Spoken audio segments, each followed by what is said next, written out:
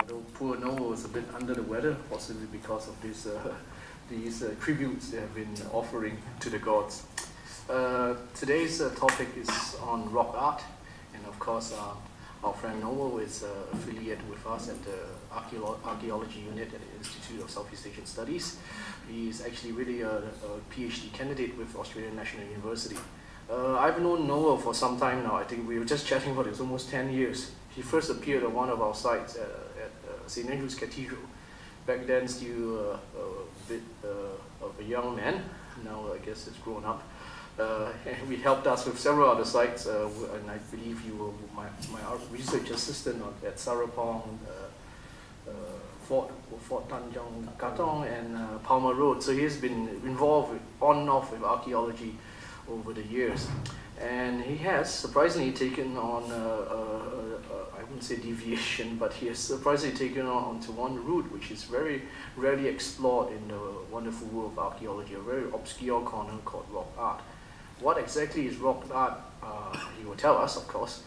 But of course, if you want to expand the definition, it could be anything from paintworks on rock, or carvings, or even epigraphy.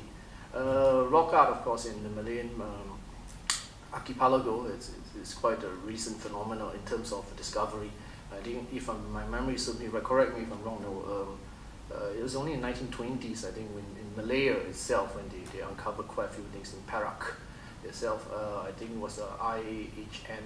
Evans who found some of the things up at Lenggong, right? Lenggong, of course, in Perak is very famous for it. He found some of these rock art.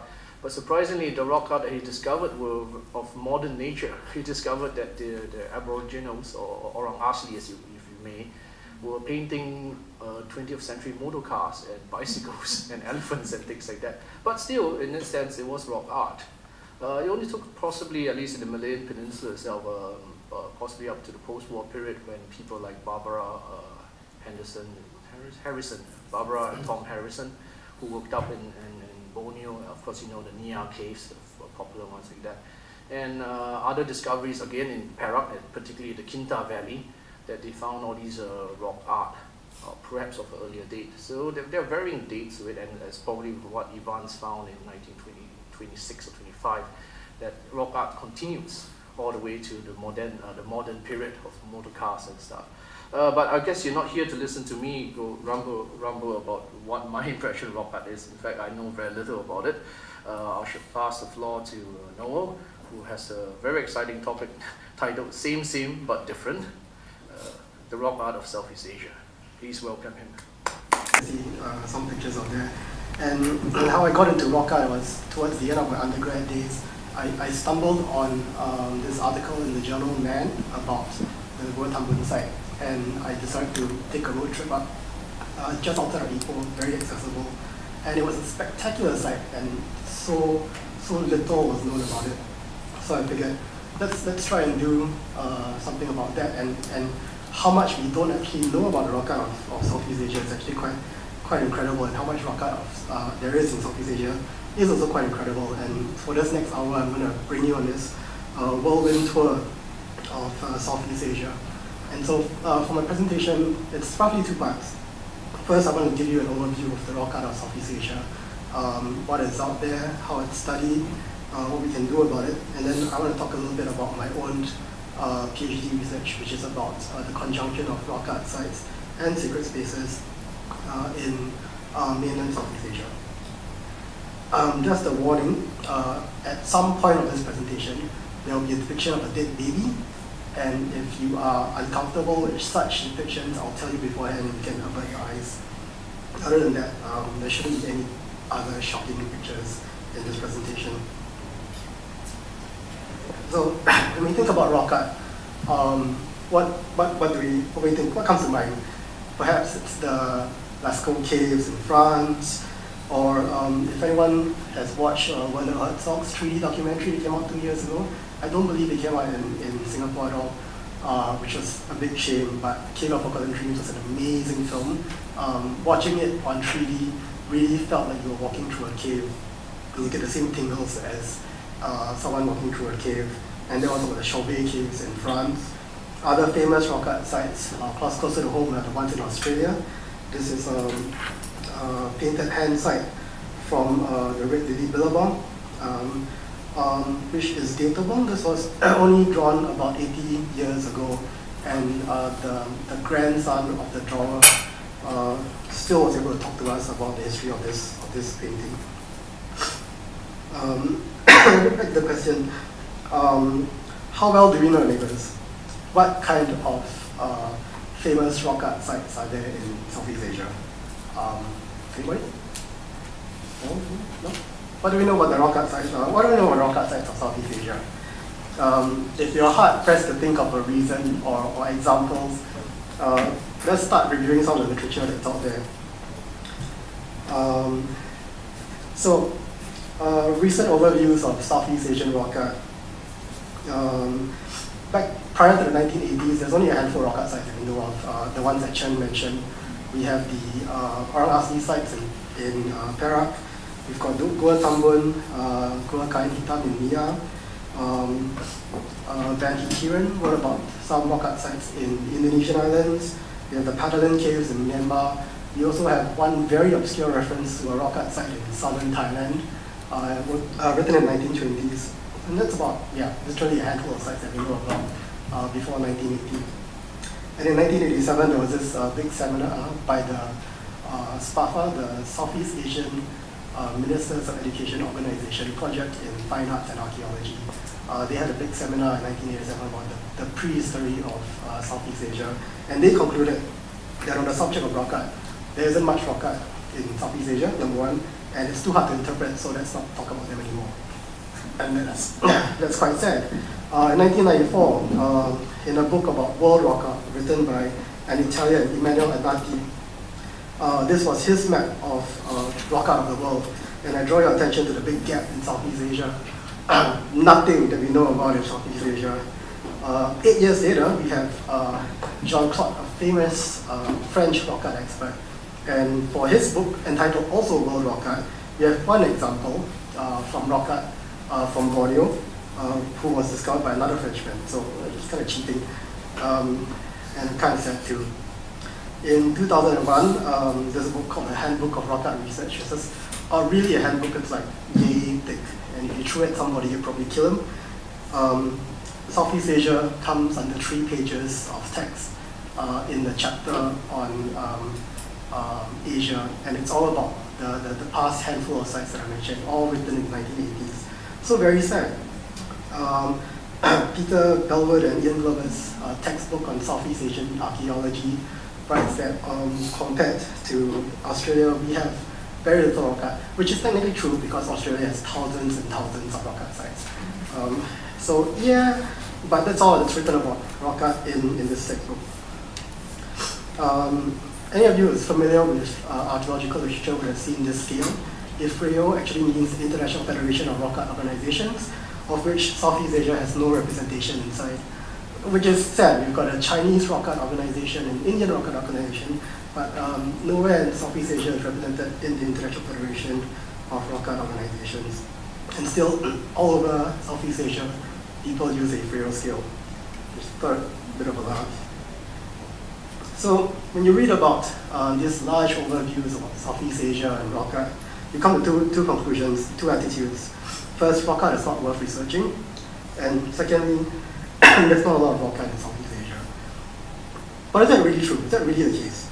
I mean, when you consider that Southeast Asia is the crossroads of India, the crossroads of China, the crossroads of Australia, all 3 major rock art regions, is it even remotely possible that we don't have rock art in Southeast Asia, or there's very little rock art in Southeast Asia? In fact, and this is my very incomplete cursory map of Southeast Asia, there's about 500 to 600 sites in Southeast Asia alone, and distribution is not even. But just to explain this map a bit, red sites are red painting sites. Black sites, mostly in Malaysia, are black charcoal, presumably charcoal painting sites. Blue sites are petroglyph sites. And larger dots represent clusters, and smaller dots represent single sites. And it's incomplete map. So most of the work in rock art in this region has been done in Thailand, and most of the literature is written in Thai, which is why we don't really know a lot about the sites that we know of. But Thailand has something like 400 sites. So if Thailand has 400 sites, it's impossible for Myanmar to have only 4 sites. It's impossible for Laos to have only 5 sites. It's impossible for Cambodia to have only 12 sites. It's just not possible. So what is rock art? And bring you back to the first slide that I had running before the lecture started. This was from a workshop on rock art studies that was just held last year. Sometime last year, SPAFA decided to have a seminar on rock art studies. They realized that, hey, wait a minute, there's a lot more rock art that we have here.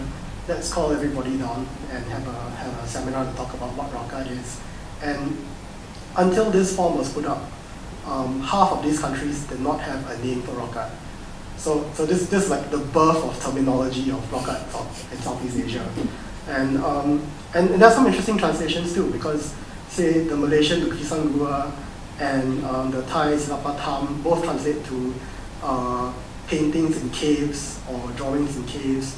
Cambodian Kanu No Demo means artwork / decoration on stone or rock. So they're not precise terminologies. There is a precise terminology in English according to the Ifreo definition, which you can read there. I'm not going to read it out, but I just want to raise several salient points. First, when we talk about rock art, we're not talking about art in the aesthetic sense. We are talking about non-utilitarian activity. Almost the same way how parents would tell their kids, don't take an arts degree because it's non-utilitarian. That kind of sense. But another big thing about rock art is, another big perspective that we take in rock art is landscape. There are markings essentially on a landscape, which is also not really true because there are examples of portable rock art, but by and large rock art isn't portable. And when we talk about rock art, we talk about 3 general categories of rock art. Pictograms, which are paintings, and essentially rock art where something is applied to rock surface, carvings, a process where the rock is removed from the surface, and megaliths where it's a kind of landscape art where entire rocks are moved into a surface, into a place. And we have examples of all 3 in Southeast Asia. So for paintings, this is a brilliant segment of an 80-meter panel in Artem in Thailand.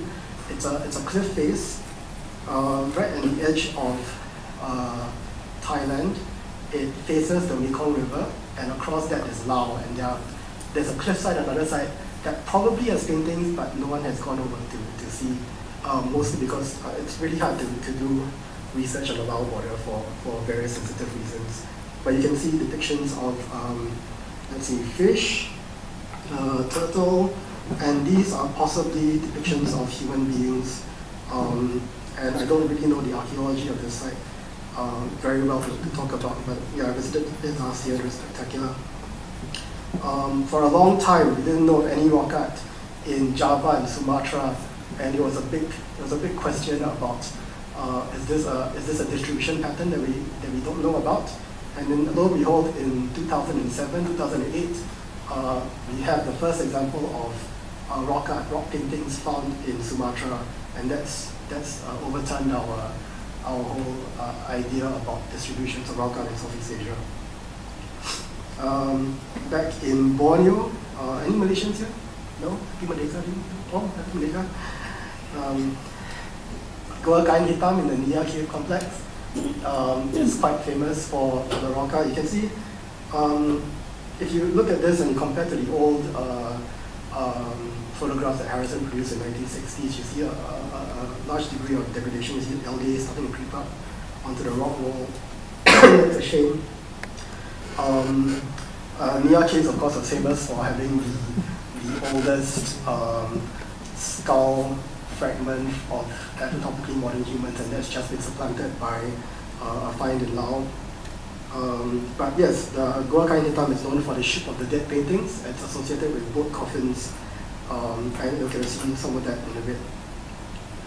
When it comes to carvings, one of the most famous specialist sites that we have in Southeast Asia is the Sapa engraved rock field And I hear that that site is under in danger now because they're going to build a dam near the site, and there's a real fear of flooding to some of these sites. And it's a spectacular site. It's about an overnight trip from Hanoi, and you've got loads of about 184 boulders that have been carved, what appear to be rice terraces, but also human figures, weapons as well. And it's full of farmland, so what you see, this yellow thing is actually rice that's being dried on the boulder. In Cambodia, we have the famous Cabal Spian carvings. Technically, rock art, these are carvings on a landscape.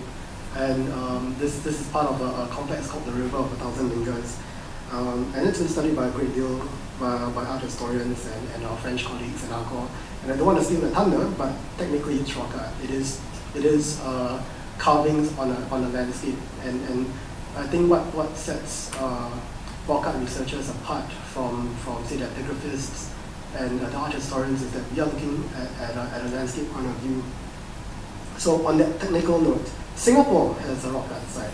Singapore stone is technically rock art. I mean, it was inscribed on a boulder which stood at the mouth of the Singapore River. And we have inscribed stones that are located all along the Straits of Malacca. It's just a shame that it was blown up, and now we just only have fragments of it. But the difference between an epigraphist and a rock art researcher is that we'd be looking at displacement and landscape to tell us about who were they addressing. Were they even the orientation of this stone? Was it facing inland? Was it facing outwards? Who was the audience for the people reading the stone? And that might inform us about settlement patterns within the immediate area. The last class of rock art is, of course, megaliths. And we don't really usually think of them as such. But usually the rocks formed in formation. These are a replica of a megalithic complex found in the Greece of Milan. We think of megaliths or landscape art. We think of Stonehenge, the Nazca lines in Peru. We've got some of them in Southeast Asia too. The most famous of which is the Plain of Jars in Laos. The mysterious Plain of Jars in Laos. And they're so mysterious that I won't say anything else about it. These are crocodile mounds, and they're pretty hard to see, but I'll point it out to you. That's the body of the crocodile, and these are the legs over here. And there are two mounds over here. The crocodile mounds were built by the Lun Bawang in Sarawak, and they were commemorations to warriors. And that practice quickly died out when Christianity arrived. But archaeologically speaking, they're a signature for longhouses. If you find a crocodile mound, you're sure to find a longhouse within the immediate area. So there are very tangible archaeological signatures associated with megaliths, such as crocodile mounds. Now, part of the reason we are so behind about rock art studies is there's a linguistic difference. Most of the studies that have come out in the last 20, 30 years have been in smaller journals, regional journals, non-English journals. Rock art tends to be less sexy than temples. You can't bring rock art back to you in the lab. You can't take out the cave and exhibit it. So they tend to be ignored quite a bit. And a lot of the past approaches towards rock art have really just been image-based approaches. So we're looking at that. I think it's a cow, therefore it's a cow. Here's a picture of a cow. Which is that. It's not. And we do really have a lot of different ways to analyze rock art now. For the rest of this presentation, I'm only just going to really focus on rock art as paintings, and I'm not really going to talk so much about megaliths and carvings, because paintings is what we usually think about when we talk about rock art. So recording remains a really important part of rock art research. You need a good record in order to get a good data set. So the bottom right picture is from a recording of pecked inscriptions in Monica in Spain, tracing petroglyphs, and the other two pictures are tracing of rock paintings in Thailand. I have to say that this isn't an approved way of recording rock art anymore. There's a danger of course, there's direct contact with the paintings, pigment flaking off. If you notice, this lady here, she's holding a bag full of face powder, and she is powdering the surface of the rock to get the impression of the petroglyph, which is quite horrific now, but 20 years ago it was the norm. The sad thing is that all Thai sites have been recorded this way, and this has real implications for how we analyze rock art pigments in the future. For now, we're looking towards non-invasive methods, and that almost always means photography and sketching. This is for my MA research. This is me. This is Gua Tambun. It's about 10-meter drop.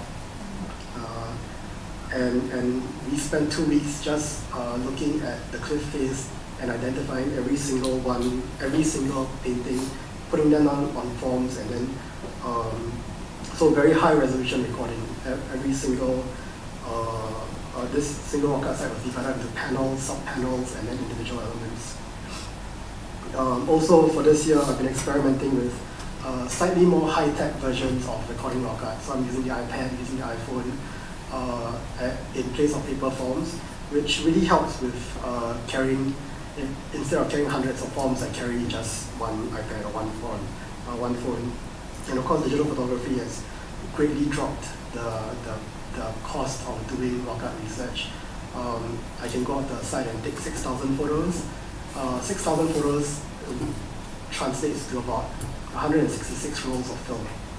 And the processing, that's just not within the budget to process that kind of film. And you can do that now because digital is so much cheaper. And also with digital photography comes the ability to use digital enhancements, which are also non-invasive.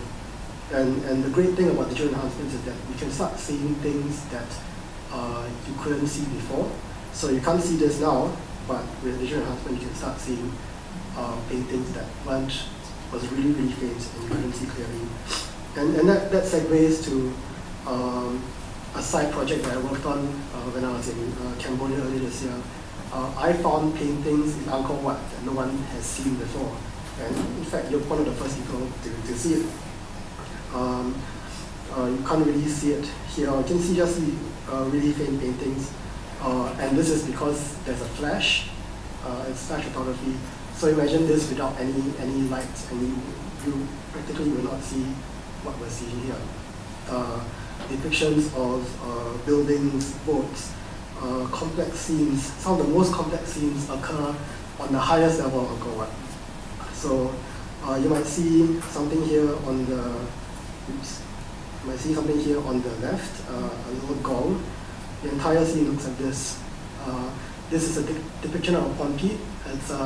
It's a gong orchestra, very similar to the gamelan. So we have the xylophones. This over here is a sralai, which is an oboe. The cognate to the serunai. Also, take note of this register of this diamond floral pattern. This is not just vandalism. This is a deliberate attempt to draw something here, a very complex scene. Again, on the top level of Angkor Wat, you have, you can't see it here, but it looks like this, an amazing scene, and I'm asking art historians about what they look like. So, with digital enhancements, you get a real sense of, you get access to images that you can't see anymore. So with the site at Gua Tambun, where I worked at for my master's, when I first started out, the estimates in the literature was 80 to 100 paintings. Because of high resolution recording, I had 640 images after that. So 600%. That's an amazing data set that can be looked at. And looking to the future, we're looking at tree recording. And this is a very exciting field that's moving very fast even now. So this is a sculpture outside my library in ANU, and the image below is a tree rendering that I did using open source software. It took me 800 photos to do and 2 days of processing on the computer. Now, that's just last year. This year, I did the same thing with this site, using my iPad, using 17 photos and half an hour processing. So that's how fast the technology has changed in a span of 1 year. And it will come to a point, I predict this quite confidently, that you'll be able to do this from your phone in 5 years, simple, and that has really, really amazing implications for the way we record sites. Which, I mean, archaeologists have to fight for money all the time, but if we can make the technology cheaper, there's no reason we can't record sites. Ethnography is another aspect of rock art research that is not tapped on so much in Southeast Asia. In Australia, where I've worked a couple of times, we've had really good informants, and I've learned with ethnography, it's not as simple as it seems. This is us talking to a traditional owner about the meaning of this site, but there's so many layers involved in talking to traditional owners. He might, if you're a stranger, he might only give you access to one part of the story. If you're his brother or sister, he might give you another aspect. If you're his poison cousin, he might give you he might not talk to you at all. And in some ways, it's very informative. In other ways, I feel really happy that we don't have to deal with this so much in Southeast Asia.